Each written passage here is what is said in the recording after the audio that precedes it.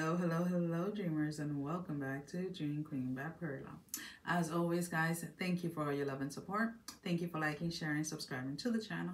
And if you haven't done so, I encourage you to do so. It helps with growing the channel, getting the video out there for more people, as well as keeping me accountable. For personal readings, all that information can be found down below in the description. So we are going to go ahead into Virgo Libra Cusp for this week.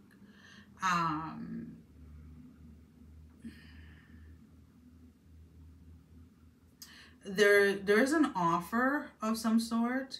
And again, guys, these are general readings, so this can be in love, at work, or something like that.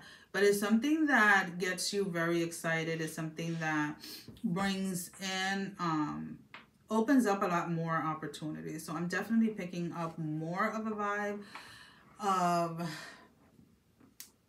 of work, or just like an invite of going out or something where you get to meet more people or something like that, because there is an expansion coming in if this offer is accepted. And it's almost kind of like you don't see it coming. It's something that happens almost kind of like out of the blue. So be prepared for an opportunity coming in through an offer of some sort.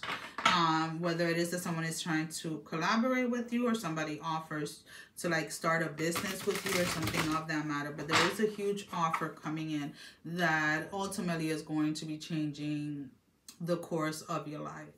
Now, for those of you, and again, I try to keep the love portion out of things, but some of you do have an ex that is trying to come back or is trying to reach out.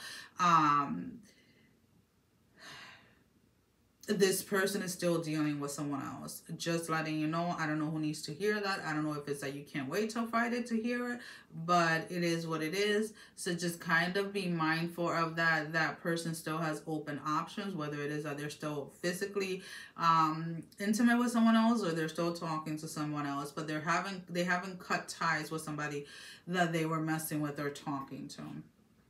Now, when it comes to you, you're being told to release any guilt that you have towards yourself about not seeing something or not realizing something quicker, or not walking away from a situation sooner.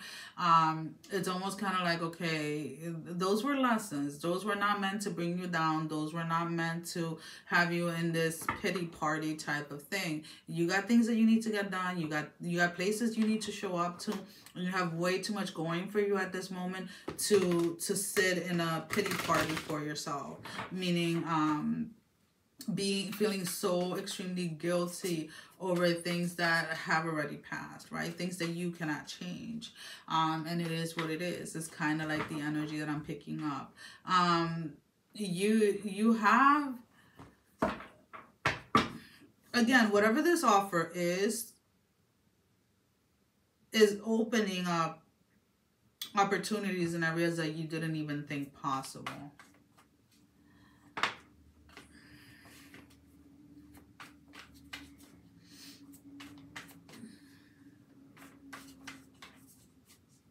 And whatever these doors that are opening up, or these new opportunities that are coming from this offer, they're not delayed. So it's not like you have to wait like 5 years or something like that. It's something that is coming in very, very, very quickly. So we have the Truce, which is the Four of Swords, the Nine of Pentacles, which is gain, and then the Three of Swords, sorrow, in the reverse.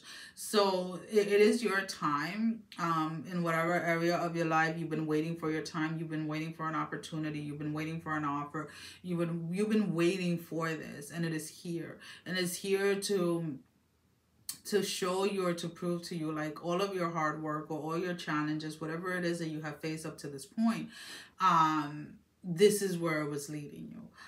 For this offer, again, this can be an offer at work. Maybe somebody's leaving and you're being promoted or something of that matter, but it is here for you. So do not hesitate, because I do feel that some of you might want to hesitate. And if somebody is fired or somebody's demoted or whatever it is, it has nothing to do with you. Everybody has their role to play, right? And that is something that just had to happen in their life for whatever the reason. So don't ever feel guilty for celebrating your accomplishment, even if that means that somebody else is losing, because you're not celebrating their losses, you're celebrating your accomplishments, right?